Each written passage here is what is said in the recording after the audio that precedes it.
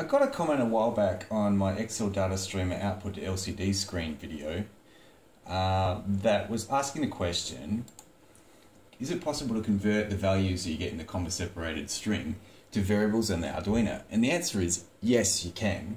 And I promised to make a video about that, and that is what I'm going to do today. What can we build as demonstrators? We could build a servo controller.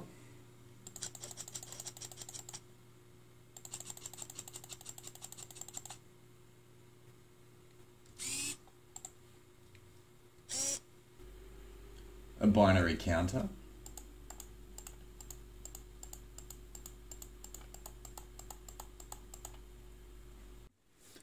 I think we'll build those too, but let's get inspired by the possibilities before we start and get into the real detail.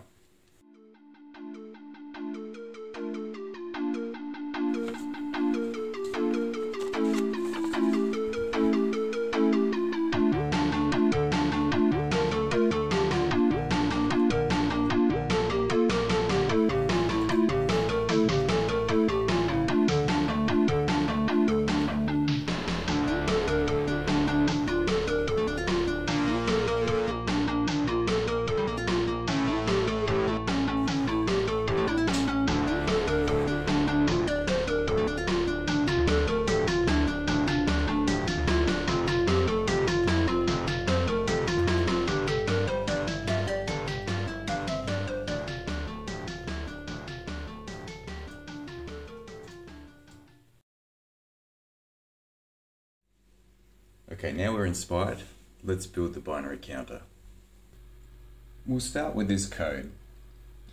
Here we're setting up a baud rate, and we're going to have a variable for our maximum length of the string that we're going to be allowed to receive. We're going to have an array of char for each byte that we're receiving through the serial input to the Arduino. We have a variable for keeping track of the position in the string that we're at, and a integer for recording the incoming byte, what value it is. Then we use the Arduino void serial event function to actually process the data that is being transmitted to the Arduino. And we're just going to, once we hit a carriage return character, then we're going to print the string that we received. So let's run that up on the Arduino. Then let's run up the serial monitor, and we can see whatever we type is being read back and displayed. It would be nice now to actually separate that string that we're receiving back out into its comma separated parts, and I'm going to call those parameters. So let's write the code to do that. So we're going to have a character string for the parameter that we're extracting from the comma separated string, and a parameter number count, and then we're going to use this strtok function to actually separate out the individual parts from the string. There's a useful explanation of that function here on this website here.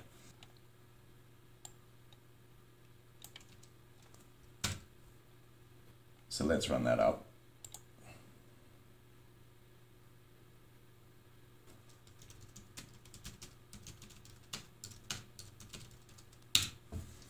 And now we can see that we're actually extracting each part between the commas from the comma separated string into separate parameters. One little trap though is if we don't have any parameters in between a comma, like for example this.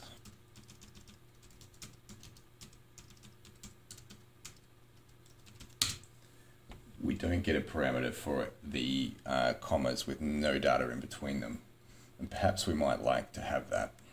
I found this function, strtoke with an E. It's explained on this website.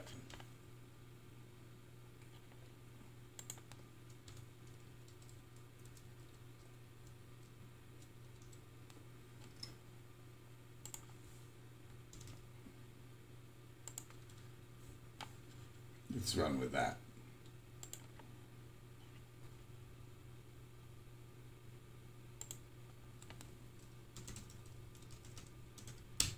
And we can see even when we have commas with nothing between them, we get a parameter for each section.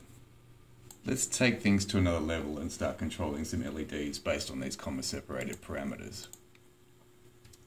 Firstly, we'll configure our pins to be in the output mode. We'll start by turning the LEDs off when we pass a new comma-separated string. We'll add some new code to turn on an LED if the string happens to be the word true, and we're going to use the strcmp function for that. We'll make sure that we actually call that function, and then we'll download it.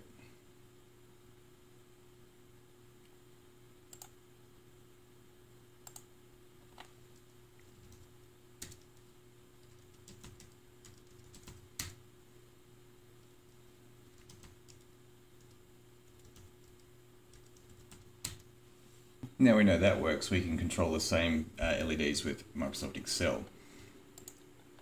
So what we're going to do here is we're going to use the data streamer function as usual, and we're going to disconnect our serial monitor. We'll connect our Arduino to Excel instead, and then whatever values we put in these sections here are going to drive the LEDs. So if I put false here, for example, then the blue one turns off. I'm going to undo that because I've already got formulas hooked up here to look at sheet 1, and in sheet 1 I have these same values, which will then look at the value above, and if it's 1, make it true. And then I'm using the Dec2Bin function to convert this actual number above to its binary representation, and then we can use the little controller here to flick through the different numbers. Okay, so what about controlling servos? If we want to do that, then we need to actually convert those comma-separated values into integer values that we can use to set the angle of the servo. And we're going to learn how to do that in the code, and then we'll build the spreadsheet to do that as well. Let's start with updating the Arduino code. We need to include the servo library and create 2 servo objects. We need a couple of variables to store the servo angle that we want to set it to. We need to associate the servos with Arduino pins, which is what we're doing here. Each time we complete a read of comma-separated values, we're going to need to write the new servo angle that we want to have.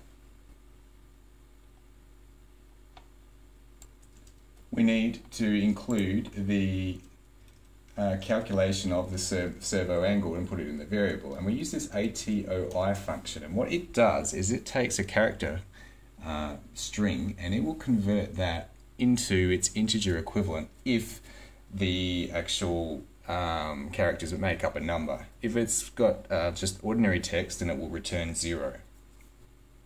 And let's run that up.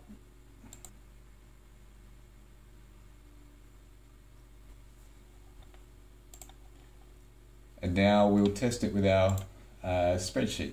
So we'll turn on the linkage to the Arduino.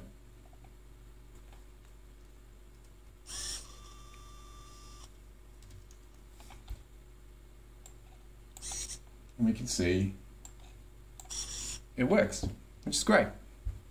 Now for the Excel side of things, what we're doing is we're hooking up our data out worksheet, and we are saying that we get these 2 values from sheet 1, cells A2 and B2. And then in sheet 1 we just have those numbers, and we've set up these controls here so that we link them to the cell, and you add those onto the screen. If you want to put them in, you just use your developer tab, and then you do insert, and then you bring in one of the scroll bar controls. And then to link it up to a cell, you just right click it, format control, and link it to a particular cell, and that's how you get those to go.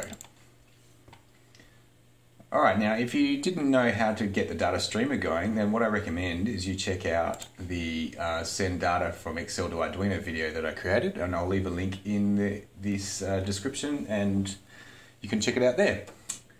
So thanks very much for watching. I look forward to hearing in the comments of all the little projects that you might have done hooking up Excel through Arduino to control something.